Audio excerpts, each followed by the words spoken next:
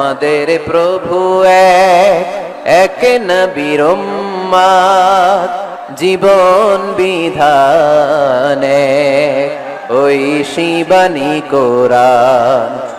আমাদের প্রভু এক নবীর উম্মত, জীবন বিধানে ওই শিবানী কোরআন।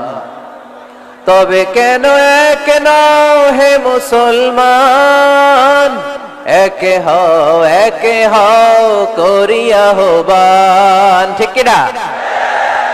বাইতুল্লাহ এক, মদিনা শরীফ এক, উহুদ পাহাড় এক, বদরের মাঠ এক। ঠিক কিনা? বাইতুল্লাহ এক, মদিনা শরীফ এক, উহুদ পাহাড় এক, বদরের মাঠ এক। একটা তো জীবন আর মরণ যে একটাই, একে সাথে মিলে মিশে একটাই প্রাণ। তবে কেন এক নও হে মুসলমান, একে হও করিয়া আহ্বান। আমাদের প্রভু এক নবীর উম্মত, জীবন বিধানে ওই শিবানী কোরআন।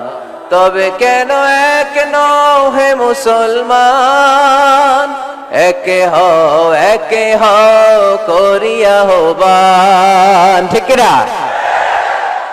সবাই আমরা এক, ঐক্যবদ্ধ থাকতে হবে।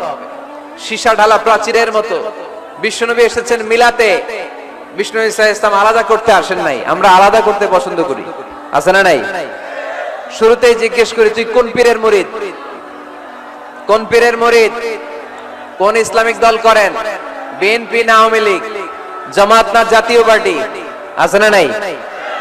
ভাগাভাগি। আল্লাহর হাবিব সাল্লাল্লাহু আলাইহি ওয়াসাল্লাম মানুষকে মানুষ হিসেবে মর্যাদা দিতেন। এক ইহুদির লাশ দেখে আল্লাহর হাবিব দাঁড়িয়ে গেলেন।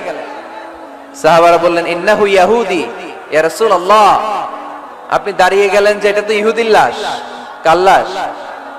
আল্লাহর হাবিব সাল্লাল্লাহু আলাইহি ওয়াসাল্লাম বললেন, আওয়ালাইসাত নাফসান, এটা কি মানুষ না?